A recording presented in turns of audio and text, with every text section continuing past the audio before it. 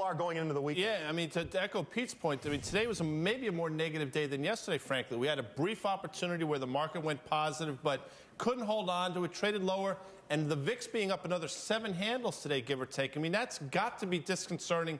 It's got to make bulls at least give them pause, and I think it emboldens the bears. I do believe that technically the market's broken here. I still think we're at the beginning of something major. And let me just go into what Guy is saying